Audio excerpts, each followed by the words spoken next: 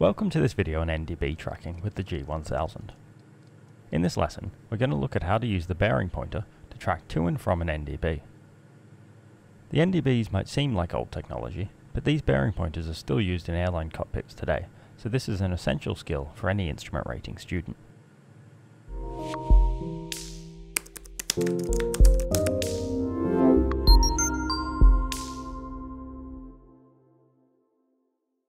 Before we dive into the G1000, it's crucial to understand what an NDB is.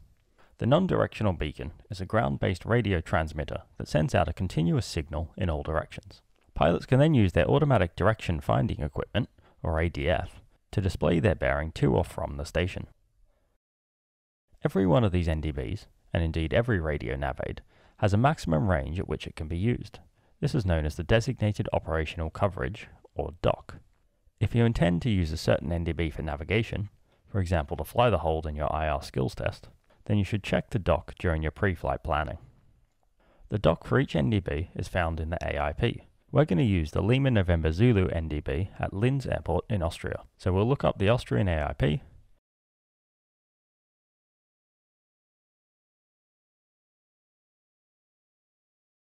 go to the aerodrome section, find the list of airports, and open the entry for Linz Airport. We can now do a simple search for Lima November Zulu, and we'll find the entry for the Lima November Zulu NDB, which tells us the designated operational coverage is 40 nautical miles. Jumping into the cockpit now, and to set up any radio nav aids, we're going to go through the process of select, identify, display. First, select the frequency. In this case, I'll enter 327 for the Lima November Zulu NDB.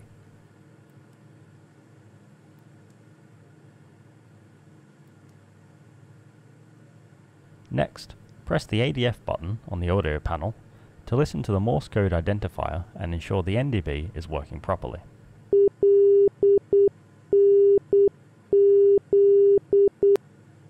Lastly, we need to set up the bearing pointer display. On the G1000, press the PFD option soft key, then press bearing to until NDB is shown. This bearing pointer simply points at the NDB ground station, so we can see that our bearing to the NDB is 165 degrees.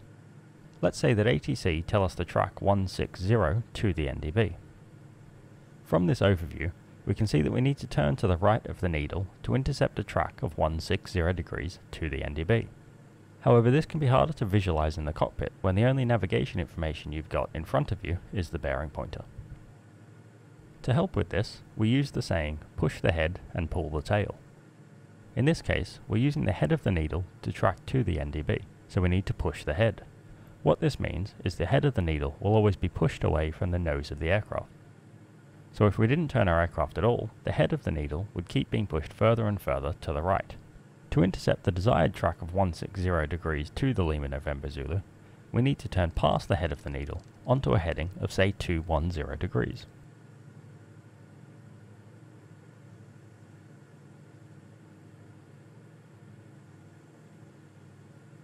On this new heading, the head of the needle will be pushed to the left, away from the nose of the aircraft.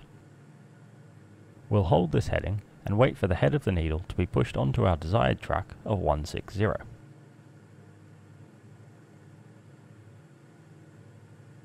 The bearing pointer is approaching the desired track of 160 now, so we need to anticipate this and turn onto a heading that will maintain this track of 160.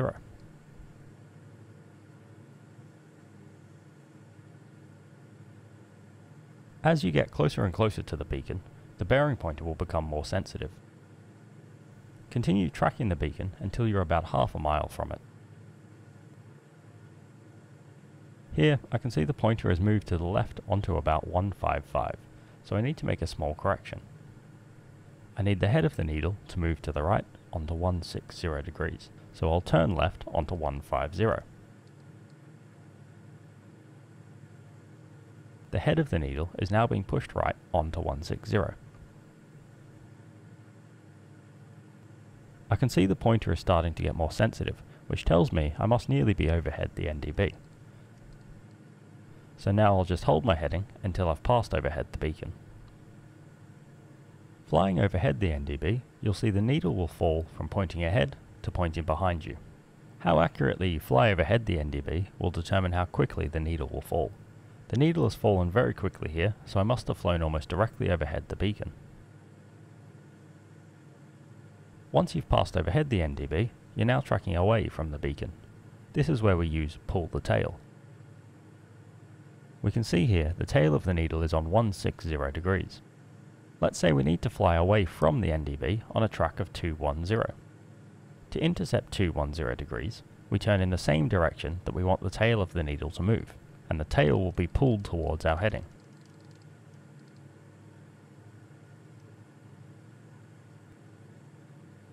Again, I'll hold this new heading until the tail of the needle is approaching the desired track of 210 degrees. Then turn onto a heading that will maintain it.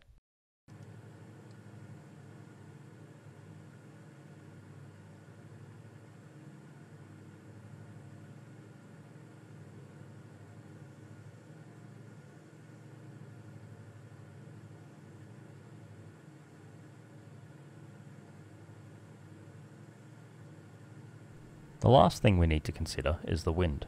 So far, we've been tracking to and from the NDB in calm winds, but if there is any crosswind, then you'll have to account for the drift. This means that it will be rare that your heading should be exactly on the head or exactly on the tail of the needle. In fact, this should only ever occur when you have a direct headwind or a direct tailwind. Accounting for the wind becomes quite simple with the G1000 because we have the track diamond, which is the small magenta diamond on the HSI. The track diamond indicates your actual track over the ground, so once you've pushed the head or pulled the tail of the bearing pointer onto your desired track, you can simply turn to put the track diamond on the head or tail of the needle.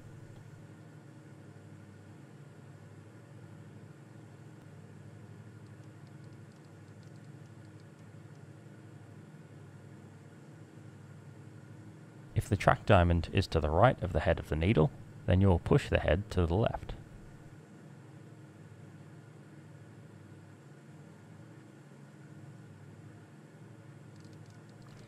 If the track diamond is to the left of the needle head, then you will push the head to the right.